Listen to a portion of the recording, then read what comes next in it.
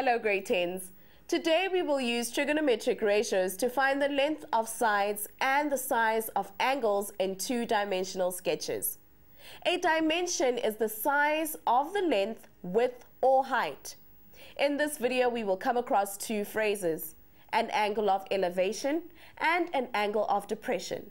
We are now going to join Reynolds, who will explain to us what an angle of elevation is. I bet all of you can't wait for weekends. Weekends are usually a happy time where we get to spend time with our family and our friends. You might spend it playing soccer. If you were feeling energetic, you could go for a hike in the mountains. Or you could go to a movie. All these fun activities could be looked at in a mathematical way. Let's look at what I mean. In all these activities, from where we are, we would have to look up to the top of the object that we are trying to see. We call this imaginary line from our eyes to the object, the diagonal line, the line of sight. We look up to see the top of the goalpost. We look up to see the mountain and the movie screen. All these activities would make you feel elated or put you in a very cheerful mood. Elevate means move to a higher place. So we call angles that move upwards towards a higher place angles of elevation. Look at the angle created between the imaginary horizontal line and the line of sight.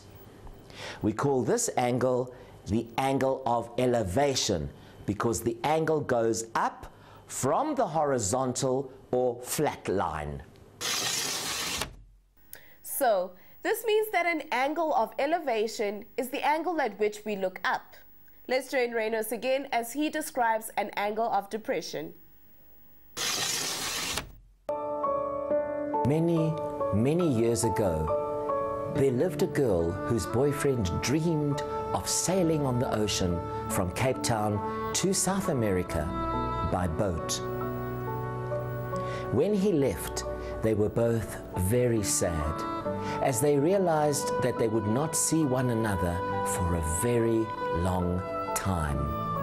Every day, this poor, sad girl would go and sit by the edge of the ocean and look down towards the sea, hoping to see the boat with her boyfriend.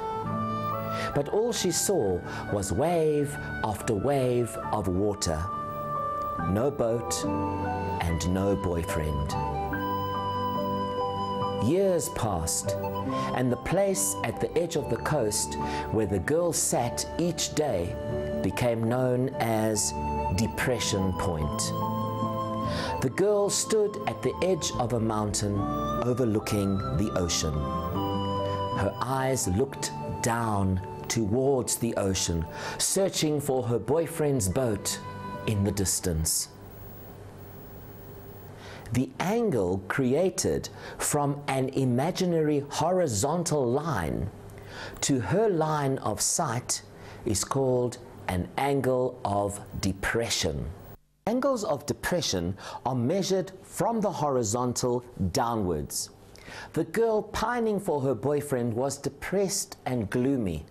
She felt down just as an angle of depression moves down from the horizontal. The angle of depression from A, where the girl is standing, to B, the point at which she's looking at the water, angle HAB starts at the horizontal line HA and moves down to line AB.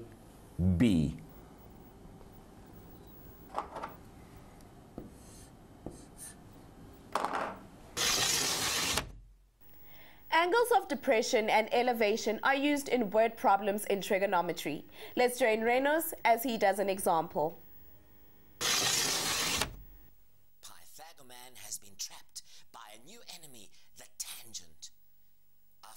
long struggle on the roof of a very tall building, Pythagorean manages to escape. He jumps and lands on the roof of an adjoining building, but the tangent is close behind him. Pythagorean shoots out a magic line to the opposite building to stop the tangent from leaping across. The tangent is caught by surprise and falls and lands at the foot of the building. But how far did he fall? Will he be able to climb back? Wait for the next exciting episode of Pythagorean. I don't know about you, but I don't think I can wait to find out how high the fall was or whether the tangent would be able to climb back up. I think we should work this out right now. But to do this, I think we need to recreate the scene. Let me have a look and see what's like around here, okay? Here's a box, let me see. Pythagorean, Mr. Tangent. Here's some string, more string, some tape, a ruler, and I think I'll use this as one of the buildings. Now I need a taller building. Let's see this box here. There we go. I can use that as a taller building. Right, I think we're ready to set the scene. Okay, so we'll have this as the one building, and we'll have this as the other building. And why don't we put Pythagorean and Mr. Tangent up there? Okay, so let's see what happens. Mr. Tangent is chasing Pythagorean, and they're both on top of this building. Pythagorean leaps across to this building, but Mr. Tangent is right behind him, and he's going to continue chasing him. So Pythagorean shoots, yes, that's it, let's use that string.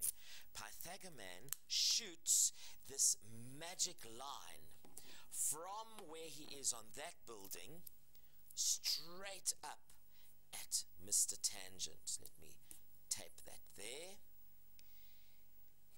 Mr. Tangent, seeing this line, gets confused and he falls, whoa, down to the bottom there.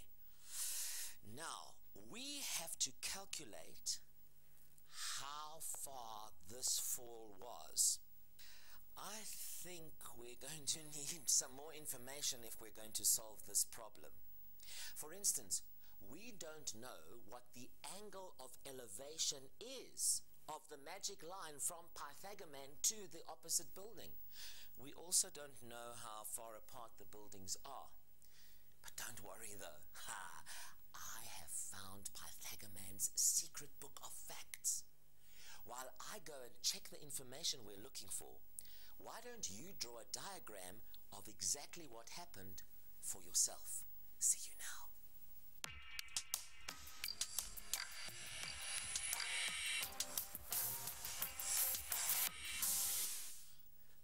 Okay, I have found the information we're looking for. But first, did you make a diagram? It's always a good idea to label a diagram. So let's call the end of the magic line A. Tangent's position let's call B, and let's call Pythagorean's position C. Now we can fill in information from Pythagorean's book of facts. We have an imaginary horizontal line from point C to the building. Let us call this point E. From C, the angle of elevation to point A is 25,1 degrees. The letter that follows the word from tells you where the horizontal line for the angle of elevation is. We are also told that the angle of depression of point B from C is 52,4 degrees.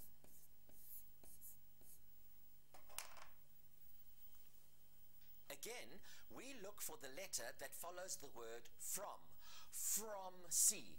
That means the horizontal line at point C to the building, which we called point E, is the horizontal line we use. The angle moves down to point B.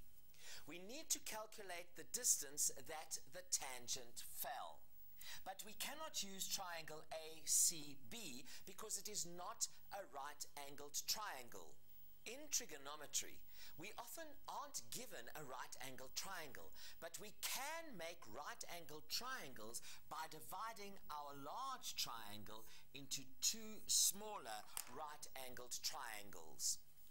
Now we have two right-angled triangles, triangle AEC and triangle BEC.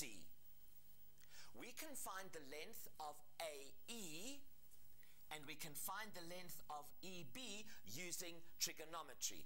And if we added these two lengths together, we get the full length AB, the distance the tangent fell. Now we are ready to do some trigonometry. Are you ready? Let's go. In triangle AEC, we know that angle C is 25,1 degrees.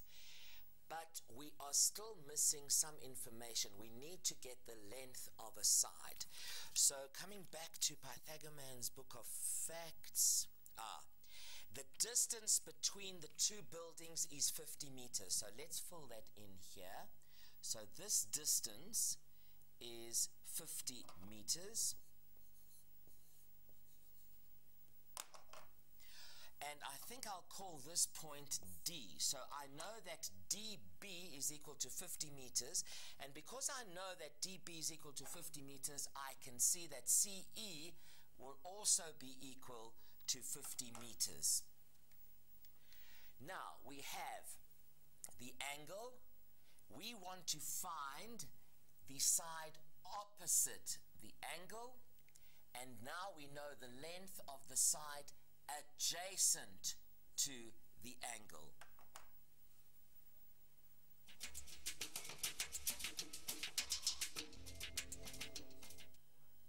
So, using the tan ratio, we get tan 25,1 degrees is equal to AE, the opposite side, divided by the adjacent side, which is CE. And we know that CE is 50 meters, so in place of CE, I can write 50 meters, but we want AE alone, so let's multiply both sides by 50.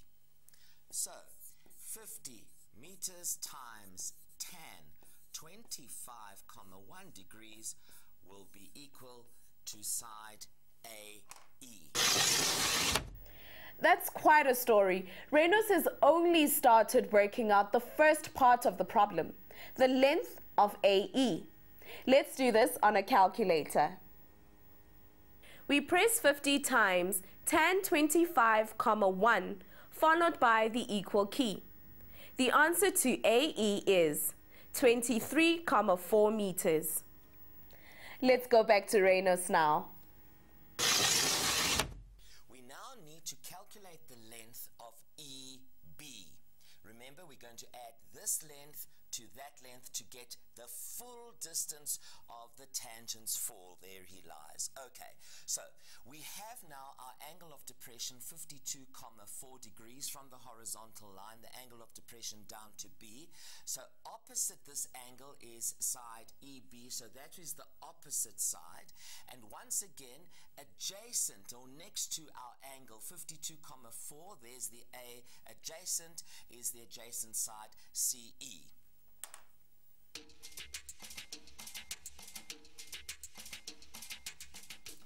Right, using the tan ratio again, this time round we have tan, and our angle has a name, BCE is equal to the opposite side, which is side EB, divided by the adjacent side, which is CE. Now we can fill in our values. We know that angle BCE is 52,4 degrees. we are looking for the opposite side, EB. We know the length of the adjacent side, CE, is 50 meters. Now we want EB alone. So I'm going to multiply both sides by 50.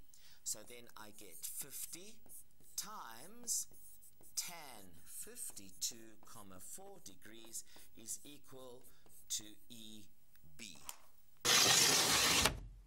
Let's do this on a calculator.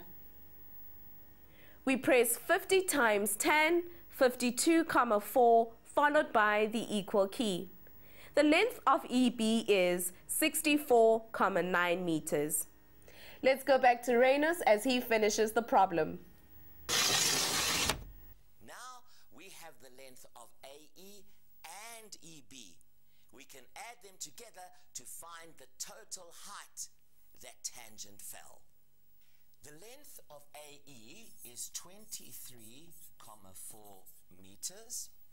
We also know the length of EB to be 64,9 meters, and we are going to add those two lengths together and get a total of 88,3 meters. The tangent fell a very far distance, 88,3 meters. I doubt he'll be able to climb back up the building. The problem involved both angles of depression and elevation. It's important to remember that when we have a problem like this, to always draw the triangles. That way, they are easier to work with. Look at the task video on this work for more practice on trigonometry. Also take a look at our website, www.mindset.co.za/learn. Thank you for joining us, grade 10s. Goodbye.